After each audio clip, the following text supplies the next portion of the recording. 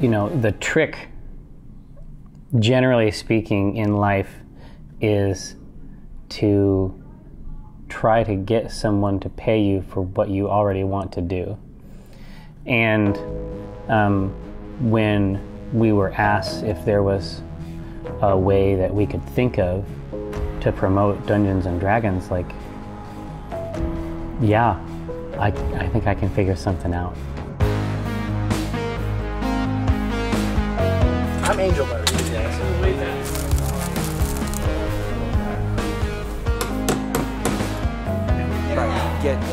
We need to save 100 VIPs. Oh, you have the bolts? This is a giant store.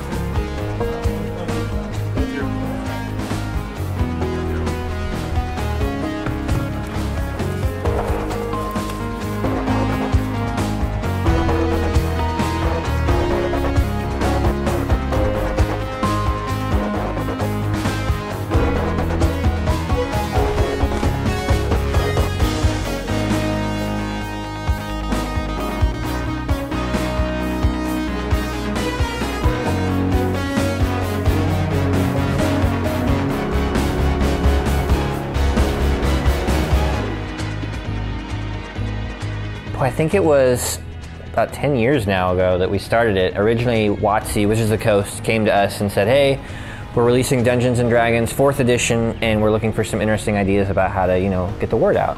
Whenever we're doing some kind of a creative project, the thing that we like the most is to just get one of our friends involved.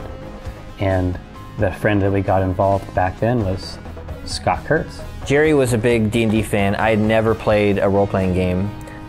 Scott had played before, but was sort of a lapsed player. So between the three of us, we sort of represented the whole spectrum of players, I think. That very first AI podcast is my first time ever playing D&D. I rolled Jim Darkmagic, named him, everything right there. We got a panel at PAX East to do Acquisitions Incorporated as live theater. The idea that it would work as a stage show honestly surprised me, because we're really just sitting at a table rolling dice with, you know, hundreds of people in the audience watching you play Dungeons and Dragons. Is really ridiculous. That's not the reputation of that product. That product is to be used in secret, primarily, downstairs. You know, it's Dungeons and Dragons is all theater of the mind, right? So, you know, it's fun to sit there and you imagine this great thing, but to sit and watch 4 people imagine things seems like a tough sell. But here we were, you know, wondering what would happen. We had an 800-person theater for Acquisitions Incorporated that year, and people were standing in the back. That was not the expectation.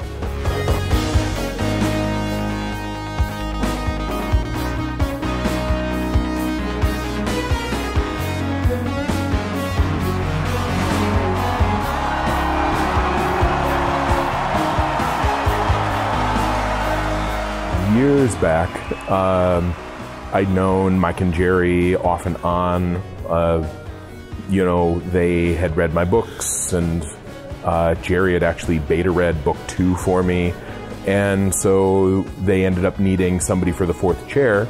There was a scheduling conflict, and Will Wheaton couldn't make it. And they said, hey, do you want to come in and you know, play with us, you know, play some D&D? And I'm like, yeah, that sounds like a blast. By the time I came in, it was pretty big. You know, it had been going for a couple of years. I was really nervous, actually, because listening to the podcast and seeing all of them at the table together, they're very funny people. They're like professionally funny people. What the Jerry. fuck is going on here, man? I was given a budget. There are so many videos that people had recorded for Acq Inc., like just on their own. There was some of the official ones, and we were the only ones who didn't have any Acquisitions Incorporated videos. We were the only people who didn't. Yeah, I think we went to Wizards of the Coast and asked them about it, because, you know, we do the live shows on stage, but we only have so much time. They're a couple hours.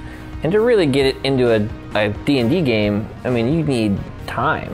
And so we filmed the series over the course of 2 full days of playing. We were able to put together a pretty, like, I think a pretty solid Acquisitions Incorporated show. Yeah, it's definitely gotten bigger and bigger. A lot of people know me and recognize me only as the guy who plays Viari, and they don't know a thing about my books. You know, recording this series, the cameras just sort of disappear, and you're hanging out with your friends just like you did when you were 12. You know, getting shit done. So PAX West is where we go all out in terms of the set and our costumes. The West game is, I was going to say borderline ridiculous spectacle, but it's not borderline. It's 100% ridiculous. This is the one where we all dress up. You know, there's more pageantry. It's a real different experience. You know, that said, like, the props are super fucking cool.